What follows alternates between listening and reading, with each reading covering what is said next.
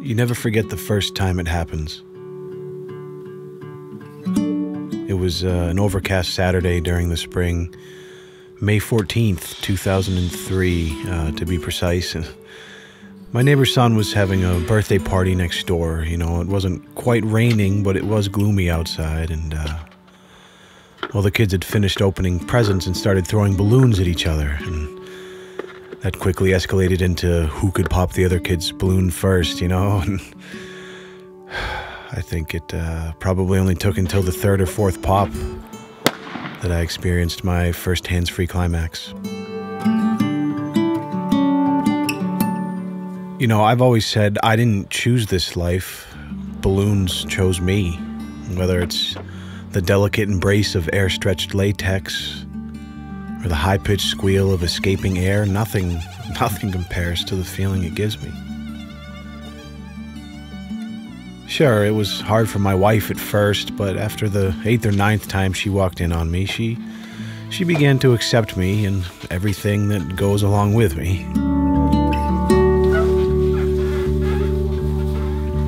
My name is Leon Lush, and I like to f balloons.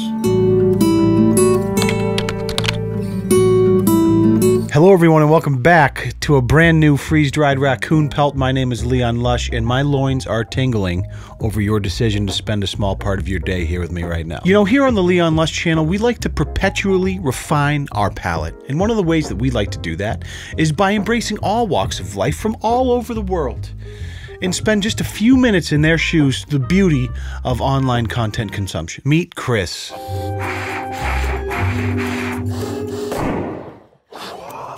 Chris likes to nut to the sound of balloons popping.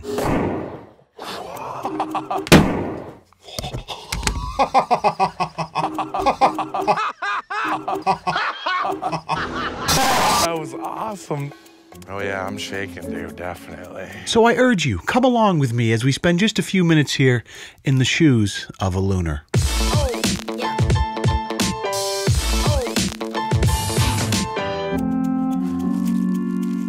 This is one of my favorite colors. It's orange. It's transparent. Pretty much you can see through the balloon while it's getting inflated. This is gonna be epic.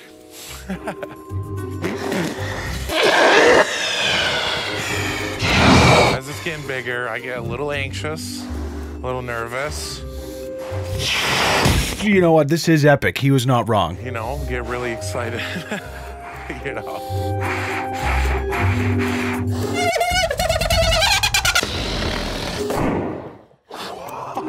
Oh yeah, I'm shaking, dude, definitely. Oh yeah, I'm shaking too, definitely. This is awesome. It's like a drug almost for Chris. You know, the anticipation of the buildup of blowing it and blowing it and blowing it until it gets so tight it's just about to pop and you don't know when it's gonna pop and all of a sudden, and then that sweet release. I guess pretty much all balloons deserve to die, right? Morbid. My name is Christopher. I was born and raised in Rutland, Vermont. I've lived here for 25 years. I don't think there's a day that goes by where I am not playing with a balloon or having some type of fun with it. Listen, Chris's reaction to a balloon popping does not get old. It's not going to get old anytime soon for me. Pretty much anything can be eroticized. Some people have a sexual interest in enemas. Some people have a sexual interest in squishing bugs. Oh, okay. Some people are aroused by having a pie thrown in their face. The best part of the whole thing is necking the balloon. Necking is where you blow the balloon up, probably to around 14 to 15 inches, and pretty much just pull the neck back, and it pretty much inflates it, stretches it out. You know, traditionally we just like to fluff it up to about 14 to 15 inches, and then you just got to give it a good necking. Now you're going to want to neck for about 4 to 5 second intervals, take a break, neck for 3, take a break, and then let air in. Clearly I need to work on my technique.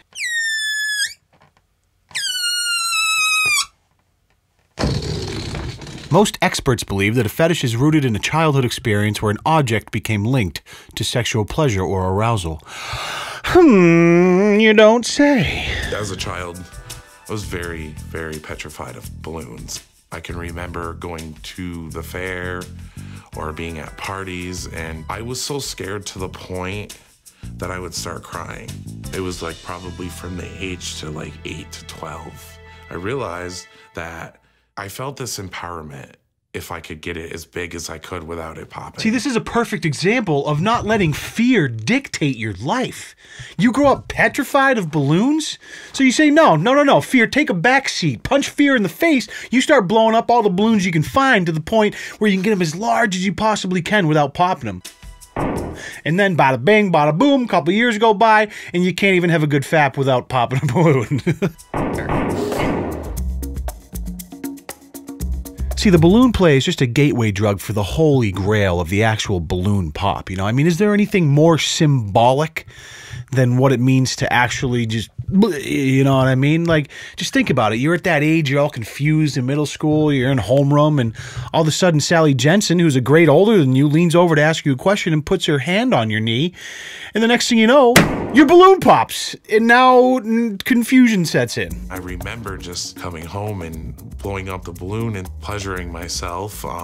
When I finally popped the balloon is when I finally found that I was the most attracted to the balloon itself.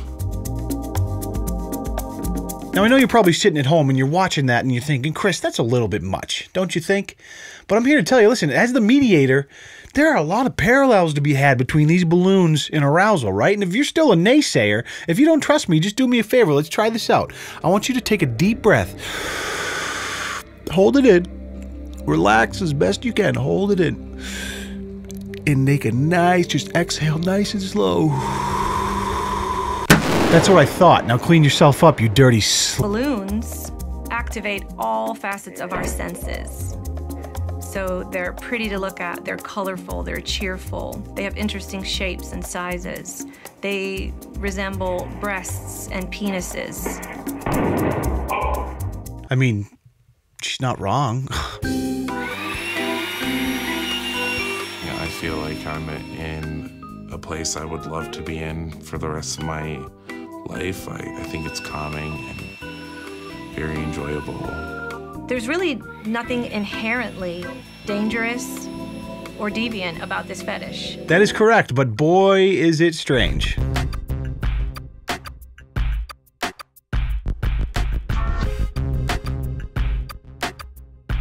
If I were to go on a first date, I wouldn't feel really comfortable coming out and talking about it until I got to know the person. And I guess I would just be afraid that that person would walk away from me and be like, oh my God. Because people are so quick to judge, though. That's just it. Chris is correct. People are quick to judge, and it is kind of heartbreaking because he seems like an incredibly nice guy outside of this particular obsession he has with balloons. And he's also right that if he brought this up on a first date with a woman, she would probably chug up those deuces real quick and delete Instagram, Facebook, Twitter, right? Like, but you gotta. I feel bad for the dude. You know, you have to have some sympathy for him. I think if he could choose, he probably would do away with this particular obsession if he could. But now that it's part of him and he's like a grown ass adult, it probably makes his life just 10x more difficult. So that's why we're here. You know, trying to walk a day in his shoes, having a couple laughs, but at the same time understanding what this man is going through. This fetish is so important in my life and makes me so happy. Then with a female, I really believe that would be a make or break type of deal. So it's balloons or bust for Chris as far as his future missus is concerned. And if this was 25 years ago, he would be fucked, right? Just totally screwed, single for the rest of your life. But guess what? Silver lining, it's 2019. We live in the internet era. My man Chris can hop on the nearest forum, find a community online. He's going to have broads with balloons lining up down the sidewalk. Just because I think it's weird doesn't mean there's not 100,000 people at lunar.com that wouldn't love to link up with Chris and smash their genitals into a 24-inch latex balloon. God bless.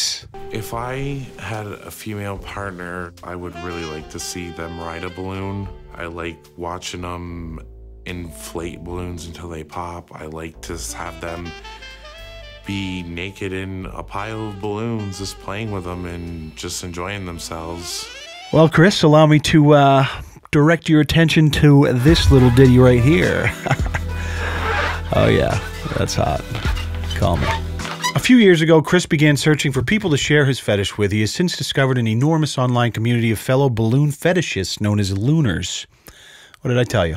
2019. In the United States alone, it's estimated that there are between 250,000 and 500,000 self-identified lunar fetishists. What? I think I'm gonna try to finish this off and see if I can blow the pop it.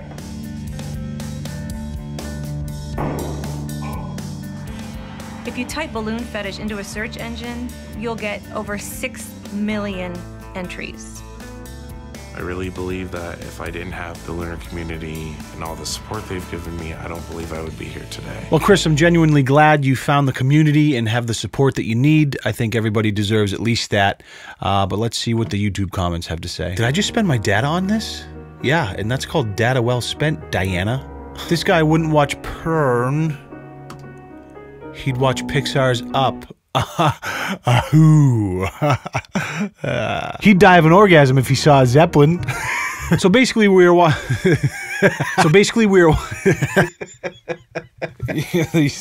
these are golden. These are golden. So get it together, Leon. Get it together. You're almost done. You're almost done, Leon. So basically we're watching him cum in his pants. Wait, are we? Yeah, I guess we are. Oh. Listen, thank you so much for joining Chris and I for a little bit of culture training here today. I think I learned a lot, and I hope you did too. I always love seeing the comments, guys, so thank you so much for all the support. Remember, if you want any merchandise or you want to become a channel member to help support the channel, you can do so using the links in the description below. And before we go, Nigel, you've been a little bit quiet this video. Is there anything you want to say before we go? I think you're both handsome and talented. Wow, was that a compliment? What? That is a welcome change of pace around here, my friend. And last but not least, grab yourself a 24-inch balloon. Only blow it up to about the 14-inch mark. Then just start singing the song We Will Rock You by Queen, but use the screech of the escaping air to replace just a few of the lyrics as you go. Buddy, you're a boy, make a big noise, playing in the street, gonna be a big... You got mud on your big disc, kicking your cat all over the place, singing we rock... Singing, we will. Then you just let all the air out. You stand up out of your chair and you hip thrust that motherfucking like button for me. Thank you so much. I appreciate you watching. We'll see you in the next one. Peace. Hey guys, before you go, I just want to take a second to thank my friend Nick Ivey, who made this custom Tomato Mafia canvas artwork for me and hand-delivered it yesterday.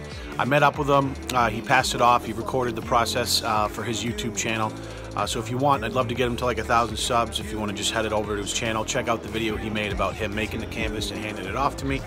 That'd be great. Thank you, Kevin. Love the piece. It's going to be going up in the office as soon as I can clean up this shit show in here. All right, guys. Appreciate you. Peace.